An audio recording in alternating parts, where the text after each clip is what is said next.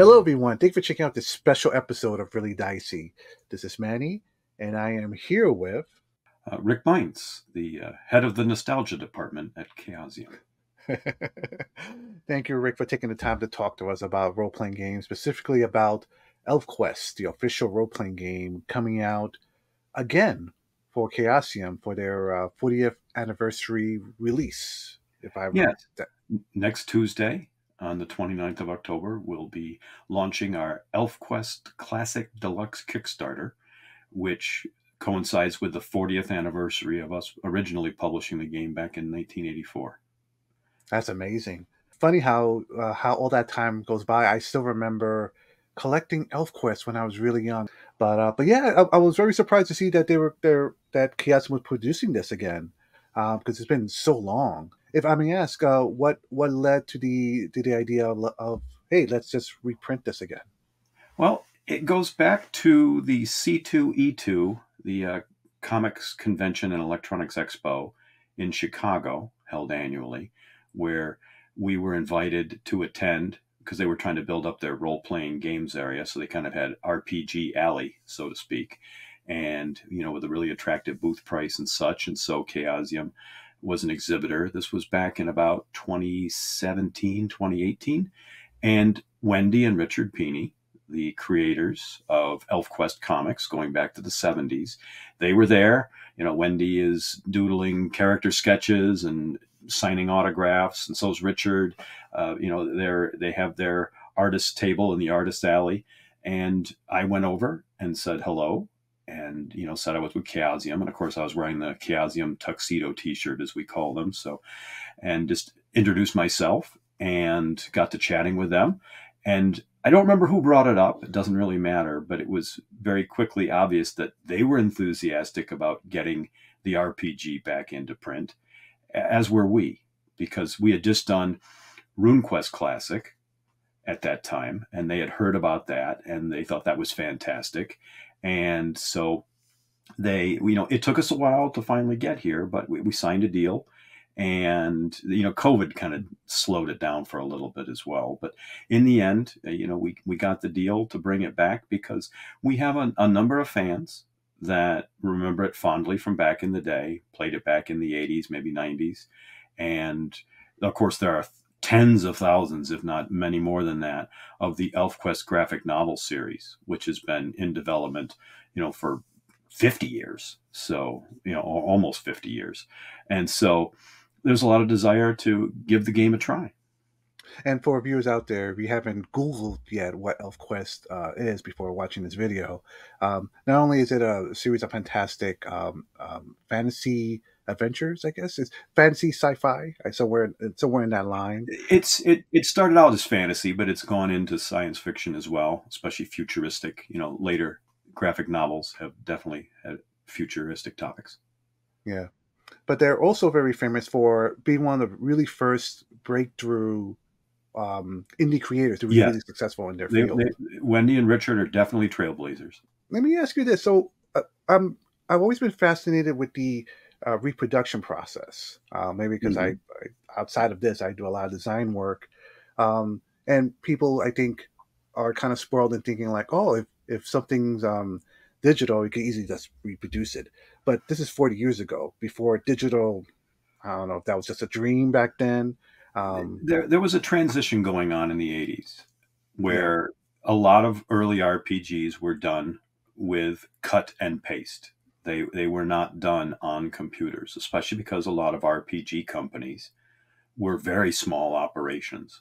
A lot of them, the companies just had a few employees. Chaosium at that time had maybe about a dozen people working for it between the warehouse and production and everything else. And so they had thin cardboard storyboards for 2-page spreads where they would type up if it was 2-column text, they would type up the 2 columns individually, paste them on. They would then have to, for the art, take it from the artists and get it camera ready, as it was known, but they would paste those on. If they had any other different information, like if it was a table, that usually had to be recreated separately and then pasted onto that page. And of course, if there was any edits, somebody realized it was a typo, they would cut out that word and paste in the correct spelling or maybe replace a paragraph. But it was all, nowadays we always think of cut and paste as Control C, Control V, and so on. But back then it was with an X-Acto knife and paper and cardboard. And so all the original Elfquest material, be it the original box set, the supplements, Elf War, Sea Elves, the Elfquest Companion, and so on, those were all done on those cut and paste storyboards, and there was no electronic anything. And as a consequence, there were never any PDFs created from it because PDFs basically didn't exist at that time. And so there was no electronic version. And unfortunately, we don't have those storyboards anymore. We have a number of classic projects that we still have the storyboards for, and they're in the archives and they're fantastic, but we don't have any of that for Elfquest. Wow. So if I may ask, so I know you've done 2 classic reproductions. You've done RuneQuest and the original Call of Cthulhu editions. Mm-hmm. So for this, how difficult was the process of converting everything to this format? It's time consuming, but technology is such that, especially if you have a 2-page large format scanner, which we have at Chaosium, they're not cheap, but they're definitely professional archive quality scanners. They cost a few $1,000s, but you can scan in a 2-page spread. And fortunately, between my personal collection and what's in the archives, we have very good condition copies of all the books. Like, this is the book of Sea Elves that I scanned in. This is, Elf War that I scanned in. Just put it on the scanner, scan in all the pages. And then we use OCR programs, that will then be able to, you identify what you want it to basically optical character recognition, OCR. It then puts all the words into a Microsoft Word file, which we have to clean up and edit it because it's not perfect, but it's about 98, 99%, especially since we have really good quality originals to scan in. So we create a Microsoft Word text file, and then we take individual scans of each piece of art from inside the books. And because they're black and white, they tend to be fairly good quality that don't take too long to clean up. And we clean those up in Photoshop. And so then we have a Word file and art files that we put together in Adobe Creative Suite using InDesign to do the final layout. And were you able to bring everything from the original box set to this one? And just to let viewers know, this came with the original came with a whole bunch of different things. There was at least 4 booklets at least, plus a map. I'm happy to talk through it because I just happen to have one of the box sets here. And so, we scanned in the box. Luckily, Wendy and Richard Peeney have a large archive of basically all, Warp Graphics, their company, that they have all the art digitally now. And so they've been going through their old graphic novels, getting it scanned in, cleaned up. So like the cover art, they have, just the art itself. Sorry, I'm getting used to the camera angle here. Scanned in high resolution so we can then combine it with words so we get the highest quality of that.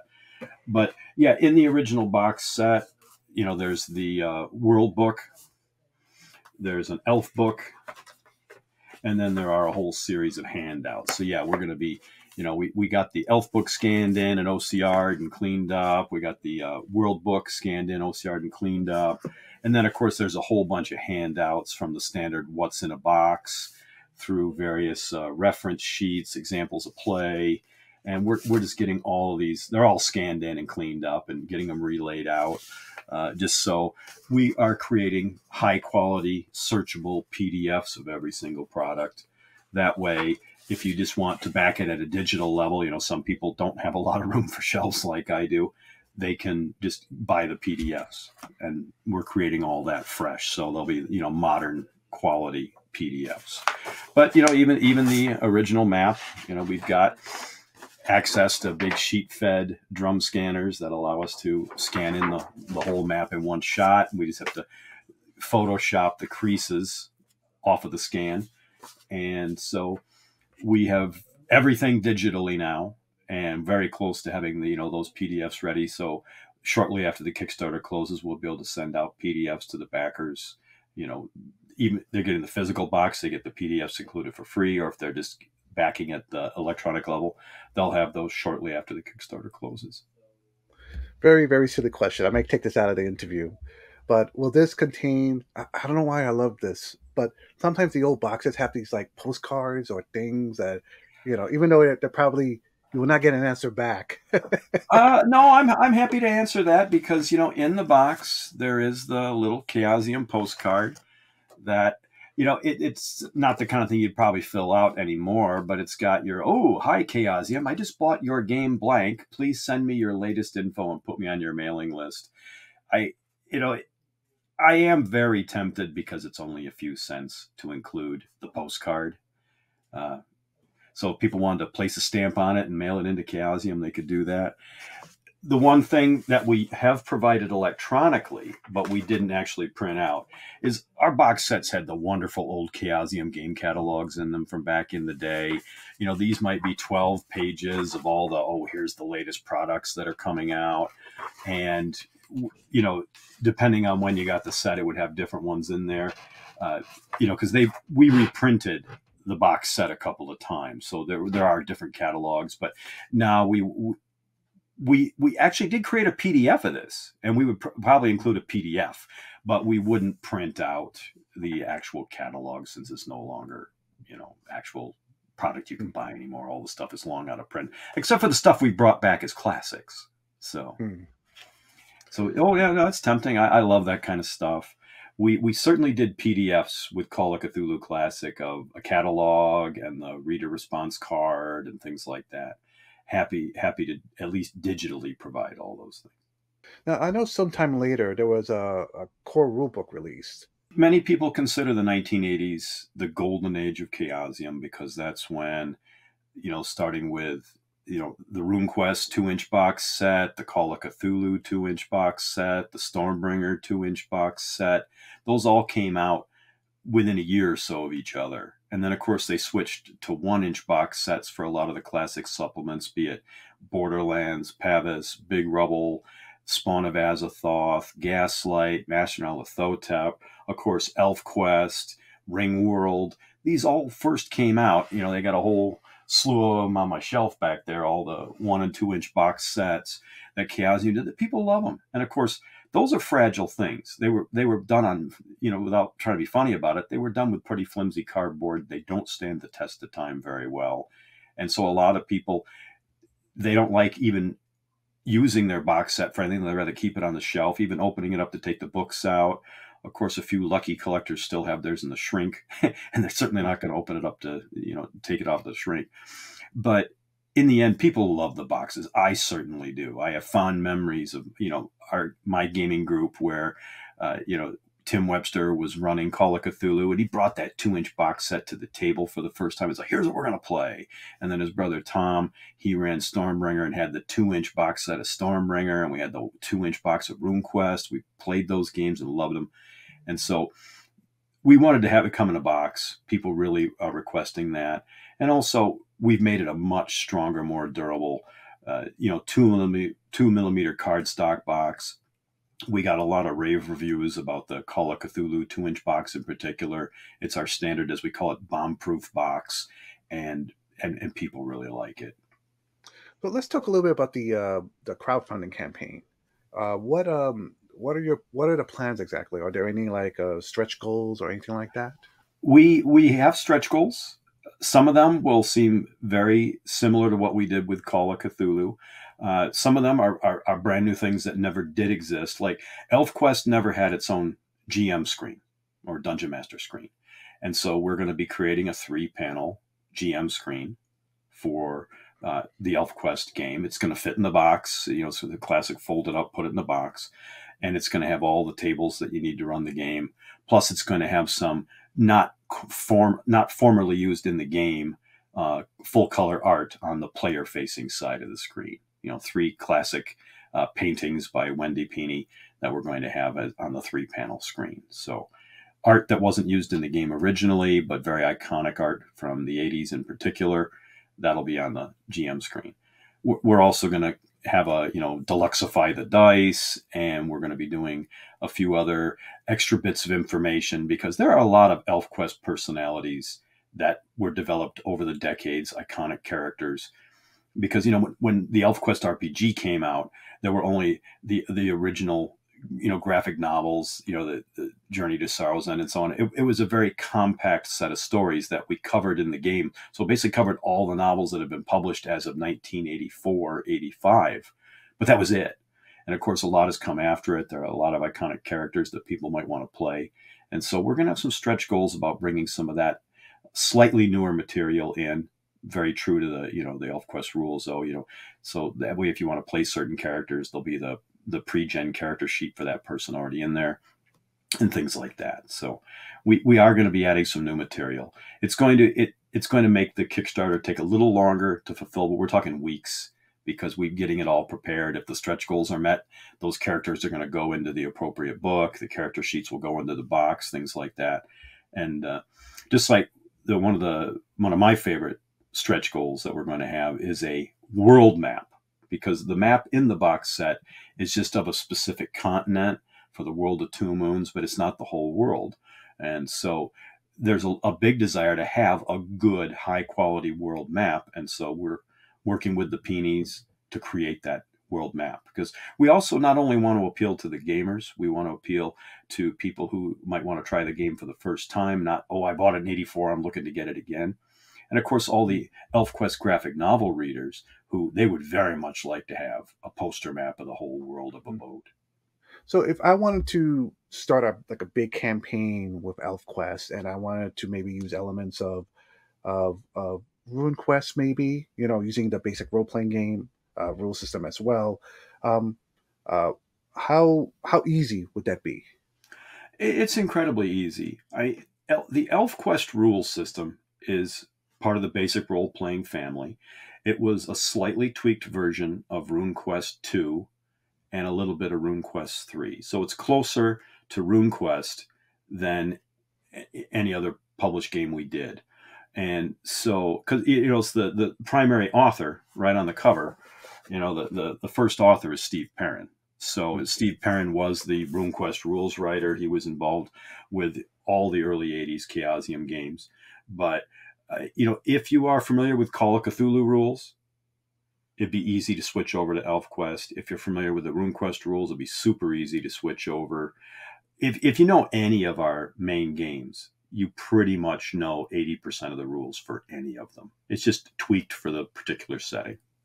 And if I may ask, do you think if, depending on the success of this crowdfunding project, do you think that possibly the Peonies might be interested in helping out with maybe more source books in the future? Or do you feel like this is like a one done type of deal? A lot of it depends on the reaction from the Kickstarter and people getting the game, playing the game, and where we go from here. We certainly have the opportunity to produce more material. The Peonies are very happy to see that. We have an arrangement with them, a licensing deal, so that if we want to do more, this is kind of a big test balloon to see where it goes from here. It can be the end of it. If it's not that popular, people are like, well, maybe this isn't what we really want. But chances are, based on the reaction we're expecting, it could open up brand new supplements, even a newer edition of the rules over time, based on, a lot of role-playing techniques and preferences have changed over the last 40 years. And so this could very well just be the start of a whole series of new things coming out related to Elfquest. Why do you think Elfquest has endured for so long? Well, they're great stories. The Peonies are, professional writers. They know how to tell great stories. They know how to engage with an audience. They've had a lot of feedback over the years on, what the fans really like, and they're very good at, providing the experience that the fans have grown to know and love over decades. They've made it their life's work, and its success is a testament to their, ability and skill. And it's a pleasure to revisit all this as I've been reading more, because I didn't play Elfquest when it came out, because it's when I went off to, college. and I kind of took a break from role playing while I was at college. I only played once in a great while, usually games I already knew how to play. So I had some Elfquest material, but it just kind of I didn't actively play it back then. So to me, it's great revisiting this and getting a chance to give it a more formal try than back in the day. Being that last two box sets reprints were successful, and I can't imagine this not being successful as well. Um, do you see that Chaosium might be interested in more box sets like these in the future? As we acquire the rights to do them, absolutely. We don't have the rights to like Ring World, for example, not to pick on anybody in particular, but if we could get the rights back, of course we would. And it's one of these things where they've all been very successful. We have all the material written already. And so and because they're mainly black and white products in terms of the internal pages and all that, it's something that is profitable for us, and the fans love it. So yes, we would. There are very few box sets that we'd be like, nah, we'd never want to do that one again. Correct me if I'm wrong. I heard that there was dice included in the Elfquest Yes. box set. Would there be dice included in the new one as well? Yes, we're going to start with the came with 2d20s and 3d6 was the starting point. That's what's in the box. But there's a modest stretch goal to deluxify those up to like we did with Call of Cthulhu Classic, where we had a whole sleeve of they're known as the Ruby Anniversary. These are not the dice we're going to use for Elfquest, but yeah, we kind of deluxified the dice a fair bit. So yeah, we'll have a whole set of those in the box if we meet the stretch goal, and I have every belief we'll be. Who doesn't want more dice? Yeah, that's sort of why I asked, because I love, especially if it's like specialty dice. I'm just Yeah, I mean, the original dice were Chaosium basically bought the cheapest bulk dice they could from either Luzacci or Chessex or whoever had the best prices, and they had just big bowls of those dice, and they would for this one they just grabbed 2d20s and 3d6 and they went into the box rattling around, and because we've actually had people ask, what were the original dice specifically like? And the unfortunate answer is they kind of mixed and matched whatever was in that bowl. And so as long as you got 2d20s and 3d6, that's what you got. So there's no definitive single. I mean, there's a lot of commonality, but there was variation for, what actual specific dice went in the box. We're not doing that, though. We got to we working with a dice manufacturer to, here's the specific set of dice and the little plastic sleeves so they're not rattling around the box. And we'll take a very similar approach we did with Call of Cthulhu Classic. Again, for anyone that's new to this, we haven't talked really. Well, we talked a little bit about what's in the box set.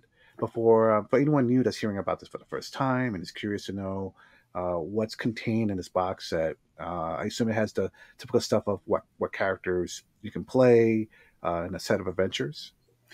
Well, I'm happy to give you a basic rundown of the contents.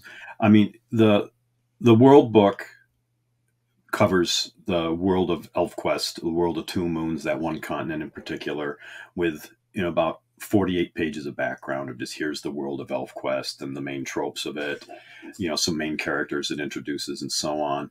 And then the larger Elf book that's your character creation, the rule system itself, because the rule book itself is 80 pages. And so that's for character creation through how to do combat, skill resolution, things like that, the magic system, all those things. That's all in the 80-page Elf book. And then you have the Elfquest Companion, which had a lot of errata in it that we're incorporating into it. So the actual text is updated. So you don't have to look at the errata sheet and then do that in your head or, mark it up with a lot of people did with a pencil or whatever. We're including all that errata and changes into the actual text. So nobody needs to worry about that anymore. We're going to include the errata in the companion because that way you get the best of both worlds. It's in the book, but you got it as a separate document if you're wondering what changed between first and second edition. And because one of the sneaky secrets that a lot of people don't know about the second edition, I'd like to get to in just a couple minutes. But since I'm talking through the books, L4 is a mini campaign of scenarios. The Elfquest Companion also has scenarios in it. And Sea Elves is, not only does it introduce the Sea Elves into the game in terms of their stats and all that, and talks about their aquatic style of life, but it also has adventures in it as well. And so, yes, there are adventures included throughout, and so they'll be getting all those. So everything you need to play, plus stuff to play. Is there anything else about this? You mentioned that you want to get back to something. Yeah, like you've got the Elfquest second edition cover, on our screen next to us. I take it that's going to be in the video next to us. If that's okay, I can always take it out. No, I'm fine either way. I just was curious because I don't need to hold it up so much if that's going to be next to us. But, the box set is wonderful. But, of course, that's the first edition. Several printings, but it's the first edition. Now, the Elfquest second edition is a perfect bound book. And I'd never realized this at the time. Because Chaosium's had hundreds of products, like over 500 products come out over almost the last 50 years, because 2025 is our 50th anniversary of the company. And I wasn't as familiar with the second edition Elfquest because, as I said, I didn't play it back in the day. And while I've looked through all my books, I hadn't done a deeper dive on this until really we started doing the Elfquest Classic Kickstarter, gearing up for it, getting stuff scanned in, OCR'd into Microsoft Word, etc. I love all things Chaosium, but I have to be brutally honest about the second edition. It's not really a second edition. And it says up in the corner, second edition. But what they actually did, I was kind of shocked. They took the cut and paste layouts from the box set of the Elf book and the World book. And they changed the page numbers of those two books. Hope you don't mind me spending just a couple of minutes on this. No, please. I'm curious. You got the Elf book, for example, and I could go to one of the first pages of it. And it talks about, like, it's got the introduction, okay? They literally, in the second edition book, other than changing the table of contents, they took the covers of those two books and put them in here for the chapter covers. And then they took, I'm just going to the page here because I want to show it. To cut a long story short, they reused the entire layout of the box set. So like the example of play handouts is just in the book. Just different page numbers, not relayed out, nothing changed. They did not include the errata. The wonderful errata in the Elfquest Companion. They just took all the Elfquest Companion pages and put them toward the end of the book. And it's just, oh, by the way, here's the errata in the back of the book. It's not in the text. And so they just took the layout pages for the Elf book, the World book, and the Companion and renumbered them and put them into this. And they took all the individual handouts and put them into this. The only thing that's actually new in this second edition are the wonderful color plates of art, that Wendy and Richard Pini had created. And so these are in there as new stuff. 12 color plates. That's the only thing new. I went through it page by page, and I just started. I get this real strong sense of deja vu, because you think a second edition, they relayed it out, they added more content, but they didn't. All they did is they took 3 books and a bunch of handouts and made it this perfect bound book and changed the page numbers. And so calling it a second edition, because people are like, oh, well, we want this in the box. Well, the thing is, this perfect bound book doesn't lay as flat. It's harder to use. It's got all the GM information and all the player information in it. So why wouldn't we want a separate player's book, the Elf book, separate from the GM's book, And so and that way you've got two books which lay flatter. All the handouts. Would you rather have the character sheets in a perfect bound book, or would you rather have the character sheets and the other things at the table? Like, in the original, the character sheets are this wonderful 16-page book where, we're not even going to have it stapled. So if you just want to use the character sheets, they're right there. If they're in this perfect bound book, what are you going to do with them? You're going to end up creasing the spine and... Or you'd have to tear them out. And so, the second edition book had one printing and then that was it. Now, it was a few years after everything else had come out. The Chaosium had moved away from doing box sets because they were rather expensive, and the box printing prices went up. And of course, in today's money, it doesn't seem like much. But, when the box cost went from $1.50 to $2.50, it really cut into their bottom line, because this wonderful box set was $20. And so it makes a big difference when you add $1 to the box printing cost. So they had to stop doing it in boxes. So I understand why they went to a perfect bound book. People can look through it a lot more easily. The box sets had to be shrink wrapped. I get some of the utilitarian reasons for the change, but when people expect this in the box, it's like, it actually works much better as all the individual handouts and booklets and all that. And you are giving up nothing. I mean, the 12 color plates that are brand new, we're going to have those as handouts that you can pass around the table versus just have it open in the book and, you have to pass it around or whatever. We'll have just full color handouts. Mm. And that's great. I prefer the box set definitely over the core rulebook, only because you don't know how many complaints I've heard about certain modules from other companies, other adventures, where they produce a book and there's like players handbook material, players material in the beginning, and then of course the adventure, and you don't want to spoil the adventure by giving the book around to your players. So having things separate, I find it's much easier. Because the second edition rulebook has adventures in the back or sprinkled throughout it, depending on where they were, and so when you're having the players look at that, they would have to ignore certain sections. And of course, there's always the temptation to peek. Yeah.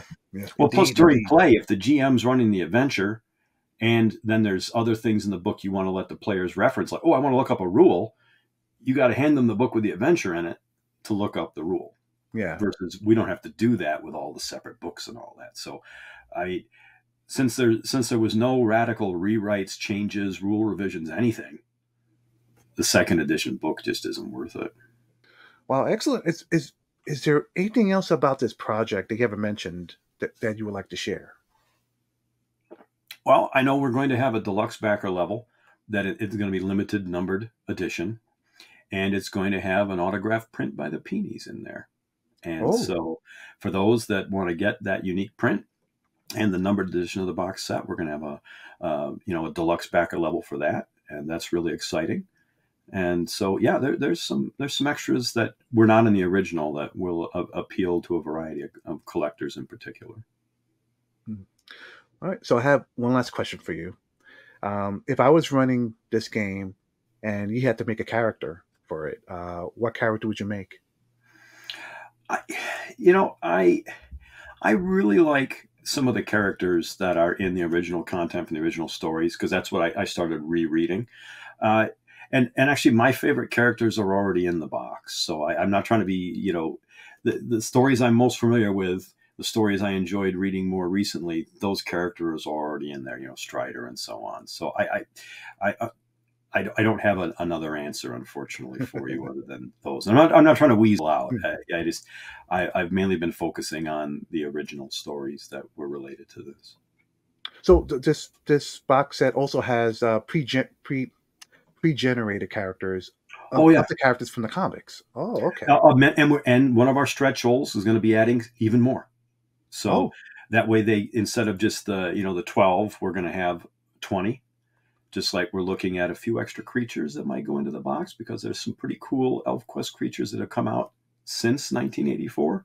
So we're looking at some extras of things like that, because we know that there are some, just a few years after the original series was done, They have additional iconic characters that people would like. And so just to appeal to those that, oh, I've already got all the, I've got the second edition book and I've got the box set. Well, there'll be things in there that they don't have that they can get as part of this deluxe edition. That's why it's called a deluxe edition. It's not just because it's in a cool box, but there's extra material to appeal to people who already have all the originals. And, they can just leave them on their collector's shelf. They can have a much newer version with all the PDFs. Well, that's amazing. Rick, thank you for taking the time to talk to us about Elfquest, the official role-playing game. My pleasure, Manny. And I'll put all the information in the description below so that you know where to check out the Kickstarter or backer kit. Kickstarter. It's on Kickstarter next Tuesday, so 29th, so soon enough.